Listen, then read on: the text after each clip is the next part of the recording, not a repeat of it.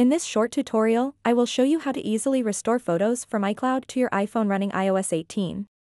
Restoring photos from iCloud can be very helpful if you lost some pictures or got a new phone and want to transfer all your photos back. To get started, open up the Settings app on your iPhone and then tap on your name at the top.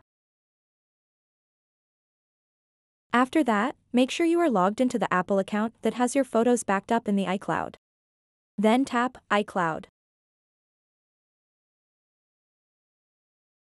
Now you'll see a section called Save to iCloud.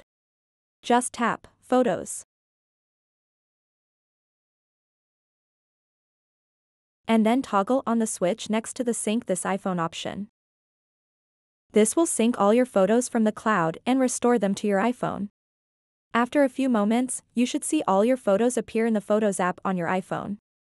This process may take some time, depending on the number of photos you have stored in iCloud. So that wraps up this tutorial. If you have any questions about this whole process, please let me know in the comments section below. And if this video helped you out, please give it a big thumbs up and subscribe to this channel for more tutorial videos like this one. Thank you so much for watching and have a good day.